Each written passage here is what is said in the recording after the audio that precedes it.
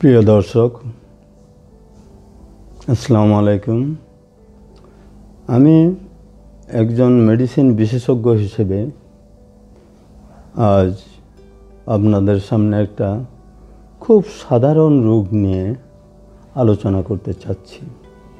আবার একদিক দিয়ে বলতে গেলে এটা শুধু সাধারণ রোগ নয়, এটা জটিল রোগ। তবে এটা রোগও বলবো না আমি, এটা একটা রোগের বহিঃপ্রকাশ, অথবা বলতে পারেন যে একটা রোগের সিমটম। সেটা হলো কি জ্বর। জন্মের পর থেকে আজ পর্যন্ত আপনার বয়স যাই হয়ে থাক, জীবনে কোনো না কোনো টাইমে আপনার জ্বর হয় নাই এই কথা আপনি বলতে পারবেন না। জীবনে হয়তো একাধিকবার আপনার জ্বর হয়েছে এবং জ্বর ভালো হয়েছে। তবে একটা কথা বলতে পারেন, জ্বর এটাকে আমি জ্বরকে এই প্রথম বললাম সাধারণ রোগ, আবার বলতেছি এটা জটিল রোগ। আপনাদের প্রশ্ন হতে পারে একটা সাধারণ রোগ আবার জটিল রোগ কীভাবে হতে পারে। প্রশ্ন হলো এই, একটা জ্বর আপনার এসে গেছে, জ্বর আসার পরে আপনি এবং আপনার আত্মীয় স্বজন সবাই ব্যস্ত হয়ে গেছে যে ছেলের জ্বর হয়ে গেছে, কি করা যায়, ডাক্তার দেখা লাগবে, চিকিৎসা করাইতে হবে। কিন্তু আমি বলবো না, এই 3 থেকে 4 দিনের একটা জ্বর নিয়ে এত ঘাবড়ানোর কিছু নাই।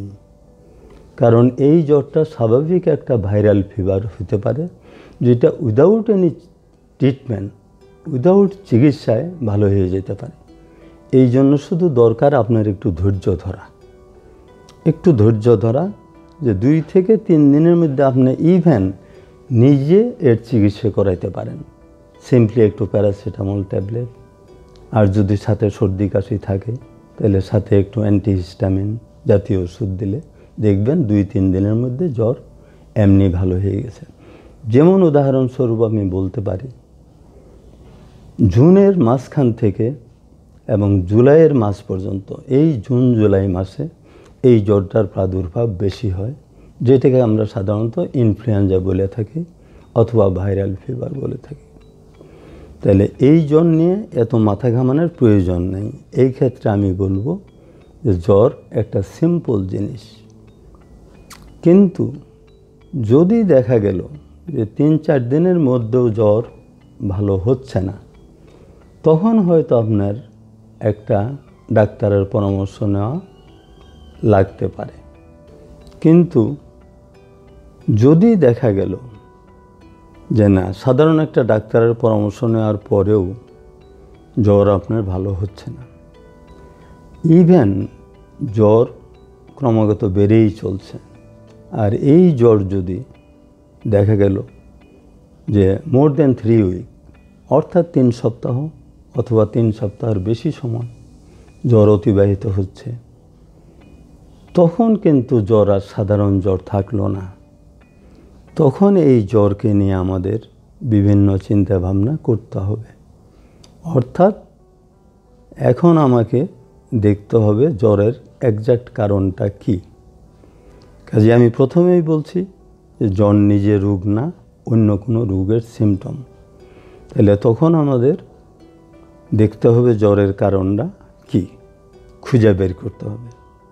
তাহলে জ্বর যদি that is called 38.3 degree centigrade বা এর বেশি হয়, হ্যাঁ, এবং এই জ্বর যদি 3 সপ্তাহের বেশি লাস্টিং করে, তখন আমাদের ডাক্তারদের মাথায় কিছুটা চিন্তা আনতে হবে যে এই জ্বরের কারণ কিভাবে খুঁজে বের করতে হবে। তখন আমরা বলি যে হ্যাঁ, জ্বর বিপজ্জনক একটা রোগ, কারণ এখন আমাকে কারণ খুঁজে বের করতে হবে। এই কারণ খুঁজতে গিয়ে আমেরিকান 2 জন চিকিৎসক এই জ্বরের তখন নাম দিল PUO, অর্থাৎ pyrexia of unknown origin. Pyrexia অর্থ জ্বর, আননোন হলো অপরিচিত, অরিজিন উৎপত্তি। অর্থাৎ জ্বরের উৎপত্তি আমরা খুঁজে বের করতে পারিনি। তাহলে এখানে লক্ষ্য রাখতে হবে, এই যে 3 সপ্তাহের জ্বর, এই 3 সপ্তাহের মধ্যে অন্তত 7 দিন সে হসপিটালেও ছিল এবং বিভিন্ন পরীক্ষা নিরীক্ষা করা হয়েছে, কিন্তু জ্বরের কারণ খুঁজে পাওয়া যায়নি। তখন এটাকে আমরা পাইরেক্সিয়া অফ আননোন অরিজিন অথবা পিইউ বলি, অথবা আমেরিকান বইগুলিতে লেখা FUO অর্থাৎ ফিভার অফ আননোন অরিজিন।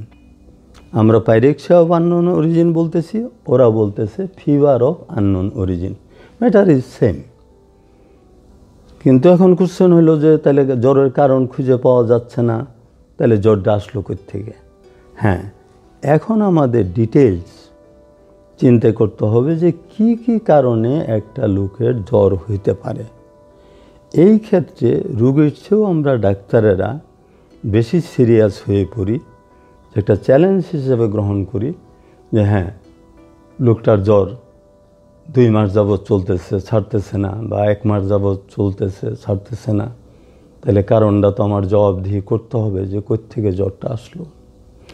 তখন আমরা রীতিমতো সার্চ করতে থাকি জ্বরের কারণগুলি, যে জ্বরের কারণটা কি হতে পারে।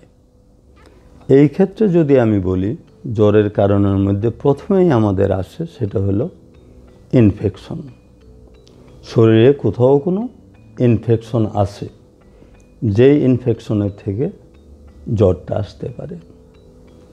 এই ইনফেকশন বললেই আবার সব শেষ হয়ে যাবে না, কারণ ইনফেকশন ব্যাকটেরিয়াল হতে পারে, ভাইরাল হতে পারে, প্রোটোজোয়াল হতে পারে।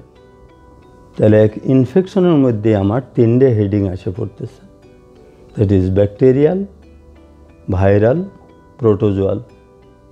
এখন আমরা যদি ব্যাকটেরিয়ালের কথা চিন্তা করি, প্রথমেই আমাদের দেশে আসে typhoid, tuberculosis, pneumonia, urinary tract infection, tonsillitis, pharyngitis, এগুলি ব্যাকটেরিয়ার মধ্যে এসে যায়।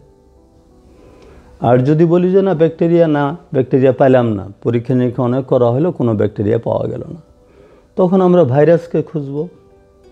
ভাইরাসের মধ্যে আমরা প্রথমে আসতে পারি ভাইরাল হেপাটাইটিস। জন্ডিস নিয়ে যখন রোগীরা আসতেছে, তাহলে জন্ডিসের জন্য জ্বর হতে পারে। ভাইরাল হেপাটাইটিস একটা, যেমন ভাইরাল এনকেফালাইটিস হতে পারে, মিজিলস হতে পারে, মামস হতে পারে, এবং ডেঙ্গু আর চিকনগুনিয়া নিয়ে তো অনেক কথাই হয়েছে, এটা নিয়ে আমি আর ডিটেল যাব না, এগুলিও ভাইরাল ডিজিজ।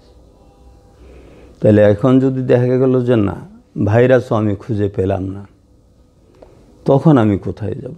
তখন আমরা প্রোটোজোয়ালের মধ্যে আসি। প্রোটোজোয়াল ডিজিজ, যেটা প্রোটোজোয়াল ডিজিজের মধ্যে কমন যেটা আমাদের দেশে ম্যালেরিয়া এবং কালাজ্বর, অ্যামিবিক হেপাটাইটিস, এগুলি প্রোটোজোয়াল ডিজিজ। আচ্ছা, প্রোটোজোয়াল ডিজিজের মধ্যেও জ্বরের কারণ খুঁজে পেলাম না, তখন আমার অন্য চিন্তা করতে হবে যে ব্যাকটেরিয়াও পাওয়া গেল না, ভাইরাসও পাওয়া গেল না, প্রোটোজোয়াও পাওয়া গেল না, তখন আমরা কি করব? তখন আমরা আরেকটা দিক, কানেকটিভ টিস্যু ডিসঅর্ডার। এখানে ইনফেকশন না, কিন্তু এখানে একটা inflammatory process, connective tissue disorder.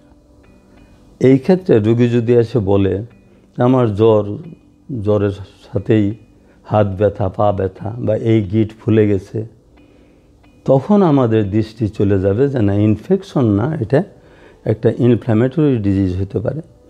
আর যখনই আমরা ইনফ্ল্যামেটরি ডিজিজ চিন্তা করব, তখন আমরা কমন যে জিনিসগুলো মাথায় রাখবো সেটা হলো rheumatic fever, rheumatoid arthritis, systemic lupus এরিথ্রোমেটোসাস অথবা SLE যাকে বলা হয়, পলিআর্টারাইটিস নোডোসা, স্ক্লেরোডার্মা, এই ডিজিজগুলি আমাদের মাথায় আনতে হবে। তখন এই লাইনে আমরা পরীক্ষা নিরীক্ষা করতে থাকব।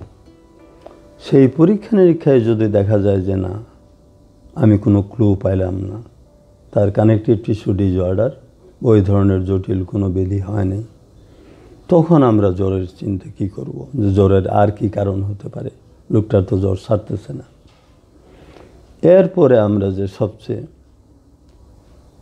প্রবলেমেটিক জিনিসে চলে যাব জ্বর খোঁজার জন্য, সেটা হলো মরণব্যাধি ক্যান্সার। যে ক্যান্সারে জ্বর হতে পারে, সেই ক্যান্সার বডির যে কোনো অর্গানে হতে পারে। আপনার স্টমাকে হতে পারে, লিভারে হতে পারে, পিত্তথলিতে হতে পারে, প্রোস্টেটে হতে পারে, ব্রেস্টে হতে পারে, সার্ভিক্সে হতে পারে, মেয়েদের জরায়ুতে। এই টাইমে আমাদের বিরাট এক সার্চ দিতে হবে যে তার বডিতে কোনো ক্যান্সার ফোকাস আছে কি না।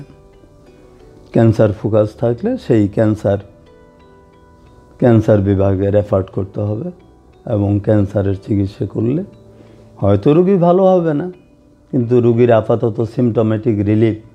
কিছু কিছু ক্যান্সার যদি আজকাল ভালো হয়, ব্লাড ক্যান্সারের মধ্যে অনেক ক্যান্সারই ভালো হচ্ছে, তখন জ্বরটা আমরা ছাড়াইতে পারলাম। তাহলে এই জন্যই বলতেছিলাম বারবার যে জ্বর নিজে কোনো রোগ না, এটা অন্য একটা রোগের প্রতিফলন বা সিমটম। ক্যান্সারও যদি না থাকে, আর এক নটোরিয়াস থিং আছে, সেটা হলো ফিকটিশিয়াস ফিভার। ফিকটিশিয়াস ফিভার কি? মানে ভনিতার জ্বর। লোকটার জ্বর নাই, কিন্তু সে জ্বর তৈরি করতেছে। তবে হয়তো বলতে পারেন এটা আবার কেমন কথা, জ্বর কেমনে তৈরি করবে? হ্যাঁ, এটা আমাদের দেশে না, পাশ্চাত্যেও আছে, ইংল্যান্ড আমেরিকাতেও আছে ফিকটিশিয়াস ফিভার কথাটা। তা না হলে বই পুস্তকের নামটা কেন আসলো? উদাহরণস্বরূপ আমি আপনাকে বলি, আমাদের দেশেরই কোনো এক বড় হসপিটালে একজন ওয়ার্ড বয় ভর্তি, তার জ্বর ছাড়ানো যাচ্ছে না। জ্বরের কোনো কারণ খুঁজে পাওয়া যায়নি। 1.5 মাস 2 মাস যাওয়া সে হাসপাতালে বসে থেকে শুধু রেস্ট নিতেছে, কিন্তু জ্বর ছাড়ে না। ডাক্তার, নার্স সবাই পাজল, নিজেদের স্টাফ, জ্বর ছাড়ানো যাচ্ছে না, ব্যাপার কি? তখন রুটিনলি যে জ্বর চেক আপ করা হয়, মনে করেন সকাল 6টায় একবার, দুপুর 12টায় একবার, সন্ধ্যা 6টায় একবার, 6 ঘন্টা পর পর যেটা টেম্পারেচার রেকর্ড করা হয়, থার্মোমিটার দেওয়ার সাথে সাথেই জ্বর 102, 3, 4, 5 উঠতেছে। কিন্তু সে দিব্যি হাইটে বেড়াইতেছে, সারা মাস সে হাসপাতালে থাকতেছে, তার জ্বর, ডাক্তাররা জ্বরের চিকিৎসা দেয় না, কারণ খুঁজে পাচ্ছে না জ্বরে। তো ডাক্তাররাও পাজল, যে নিজেদের স্টাফ, অথচ জ্বরের কারণ খুঁজে পাওয়া যাচ্ছে না।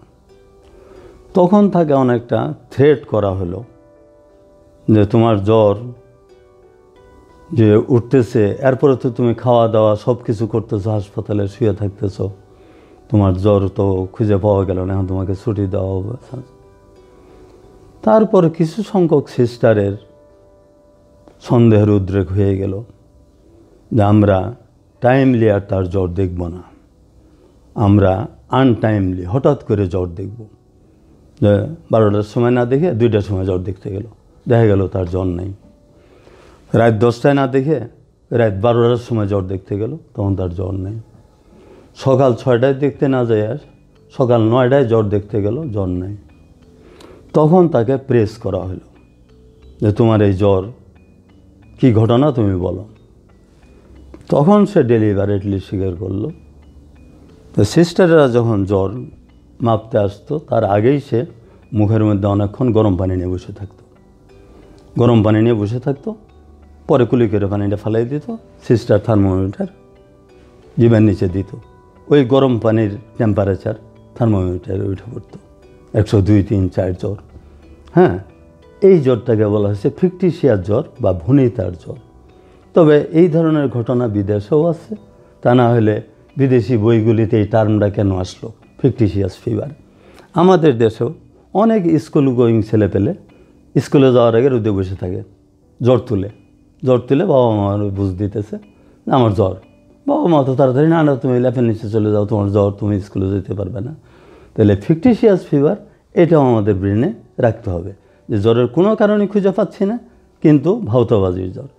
এক জেলা বা বগলের নিচে রসুন বেটে দিলে সেখানেও বডি টেম্পারেচার কিছুটা বেড়ে যায়, জ্বর তোলা যায়, আর্টিফিশিয়াল জ্বর। তাহলে এটা নিয়েও আমাদের মাথা ঘামাইতে হবে যে জ্বরের কোনো কারণই যখন খুঁজে পাবো না, এটাও একটা জ্বরের কারণ, এবং এটাকে বলা হয়েছে ফিকটিশিয়াস ফিভার বা ভনিতার জ্বর। আর লাস্টলি আমি আরেকটা জিনিস বলবো, সেটা আমাদের দেশে কমন না হলেও অনেক দেশেই কমন, সেটা হলো হিট স্ট্রোক। এখানে ব্যাকটেরিয়াও নাই, ভাইরাসও নাই, ম্যালিগন্যান্সি নেই, ক্যান্সার নাই, কিন্তু আছে কি আপনার প্রফেশনটা কি।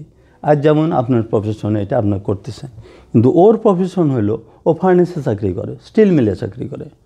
স্টিল মিলের যে টেম্পারেচার সবসময় তার শরীরে লাগতেছে।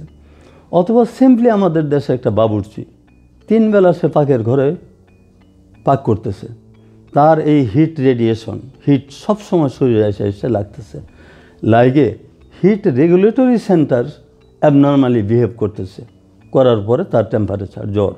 এই ক্ষেত্রে ব্যাকটেরিয়া, ভাইরাস, ক্যান্সার কিছুই নেই, শুধু হিট রেগুলেটরি সেন্টার বেঁকে উঠছে। টেম্পারেচার খাইতে খাইতে, টেম্পারেচার লাগতে লাগতে, এটা আপনার হিট স্ট্রোক বলা হয়। ইট ইজ ফিভার, এটা জ্বর। এই ক্ষেত্রে চিকিৎসার চেয়ে বড় হলো নার্সিং। ধ্যান দেওয়ার লোকটাকে এনে ওই ফার্নেস থেকে অথবা পাকঘর থেকে এনে তার মাথায় খুব করে পানি দেন, অথবা বরফ দিয়ে দেন, সারা শরীর কোল্ড স্পঞ্জিং করে দেন, কোনো ওষুধ লাগবে না। শুধু হিট রেগুলেটরি সেন্টারটা আবার নর্মালে আসলেই সে নর্মাল কাজে চলে যেতে হবে। তবে হ্যাঁ, তাকে অ্যাডভাইস দিতে হবে যে এই কাজটা তোমার দ্বারা আর বোধহয় হবে না, বা যদিও তুমি ফার্নেসের কাছে যাও, স্টিল মিলের কাছে যাও, তাহলে তুমি লিমিটেড টাইম কাজ করবে, দীর্ঘক্ষণ টেম্পারেচারের কাছে থাকবে না, তাহলে মাঝে মাঝে তোমার এই ধরনের হিট স্ট্রোক হতে পারে। কাজেই জ্বর সম্পর্কে এই জন্যই প্রথমেই বলে নিয়েছিলাম যে জ্বর একদিক দিয়ে খুবই সিম্পল, একদিক দিয়ে খুবই মারাত্মক। তবে জ্বরের ব্যাপারে কথা বলা শেষ করার আগে আমি একটা কথা বলবো আমার জুনিয়র ডাক্তারদের উদ্দেশ্যে এবং জনগণের উদ্দেশ্যে। সেটা হলো যে কোনো ব্যক্তি যদি রাঙ্গামাটি, খাগড়াছড়ি, চট্টগ্রাম থেকে জ্বর নিয়ে আসে, তখন আমরা তাকে এত টাইম দিব না। আমরা সেরিব্রাল ম্যালেরিয়া মাথায় রেখে প্রথমেই তাকে হসপিটালে ভর্তির ব্যবস্থা করব, কারণ সেরিব্রাল ম্যালেরিয়া রোগী অকস্মাৎ মারা যায়, এটা একটা মেডিকেল ইমার্জেন্সি। কাজেই সেরিব্রাল ম্যালেরিয়া মাথায় আমাদের সবসময় ডাক্তারদেরও রাখতে হবে, রোগীরও রাখতে হবে। বিশেষ করে যারা হেলথ ট্যাক্সে চাকরি করতেছে, এদের ব্যাপারে আমাদের পার্টিকুলার থাকতে হবে। আরেকটা জিনিস না বললেই পারবো না, সেটা হলো মনে করেন ঘরে কোনো আপনাদের ডাক্তার নেই, আশেপাশেও কোনো ডাক্তার নেই, ফেব্রাইল কনভালশন, একটা বাচ্চা জ্বর নিয়ে আসে, সাথে খিঁচুনি, তাহলে এই ক্ষেত্রে প্যারাসিটামল ট্যাবলেট দিয়ে জ্বর ছাড়ানোর চেষ্টা আপনি করেন, কিন্তু খিঁচুনি কমানোর জন্য হাতের কাছে কিছুই যদি না পান, সিম্পলি ডাইজিপাম ট্যাবলেট, সেডিল ট্যাবলেট দিয়ে দিতে পারেন। সিরাপ যদি পান, বাচ্চা হলে সিরাপ, আর বড় হলে সেডিল ট্যাবলেট দিলে আপাতত খিঁচনিটা কমে গেল। আপনি পরে ভালো চিকিৎসকের পরামর্শ নেন যে জ্বরের সাথে তার খিঁচনিটা কেন হলো। এটাকে বলা হয় ফেব্রাইল কনভালশন। কারণ ফেব্রাইল কনভালশন অনেক সময় বাচ্চাদের ব্রেনের বিরাট ক্ষতি করে ফেলে, এই বাচ্চাগুলি পরে পঙ্গু পর্যন্ত হয়ে যেতে পারে। কাজে আমি দুইটা জিনিসের প্রতি বেশি গুরুত্ব দিচ্ছি, সেটা হলো সেরিব্রাল ম্যালেরিয়া এবং বাচ্চাদের বেলায় ফেব্রাইল কনভালশন। এখন চিকিৎসার ব্যাপারে আপনাদের বললাম যে ডাক্তারই চিকিৎসা দিবে এবং কারণ খুঁজে বের করবে, রিপিটেড পরীক্ষা নিরীক্ষা করে। তবে হ্যাঁ, ড্রাগ সম্পর্কে দু একটা কথা না বললেই এখন না হয়, যে জ্বর হলেই আপনারা সিম্পল প্যারাসিটামল ট্যাবলেট খান, 500 মিলিগ্রাম প্যারাসিটামল ট্যাবলেট, 3 বেলা 3টাও খাওয়া যেতে পারে জ্বর বেশি থাকে, অথবা এই নিয়মে খাওয়া যেতে পারে, জ্বর উঠতেছে এই টাইমে একটা প্যারাসিটামল খেয়ে নেন, তাহলে 3 বেলা না খেলেও চলতে পারে। যখন জ্বর বেশি তখন খেয়ে নেন। তবে বাজারে বহুত নিম্নমানের প্যারাসিটামল এসে ভরে গেছে, এগুলি খাবেন না। আপনার বিশ্বস্ত যে ব্র্যান্ডগুলি আপনার জানা আছে, যে ওষুধ কোম্পানিগুলির প্রতি আপনার বিশ্বাস আছে, ওই প্যারাসিটামলগুলি ব্যবহার করার চেষ্টা করেন। আর প্যারাসিটামলের সাথে আজকাল কিছু ওষুধ কম্বিনেশন দিয়ে দিছে, যেমন ক্যাফিন, ট্রামাডল, এই ওষুধগুলি জ্বর, মাথা ব্যথার জন্য নিয়েন না। এগুলি কোম্পানির স্বার্থে ওষুধগুলি বাজারে আসছে, রোগীর স্বার্থে নয়। কারণ প্যারাসিটামলের সাথে ক্যাফিন দেওয়া হয়েছে, ক্যাফিন সব ক্ষেত্রে প্রয়োজন হয় না, বরং ক্যাফিনে আরও পার্শ্ব প্রতিক্রিয়া বেশি হয়।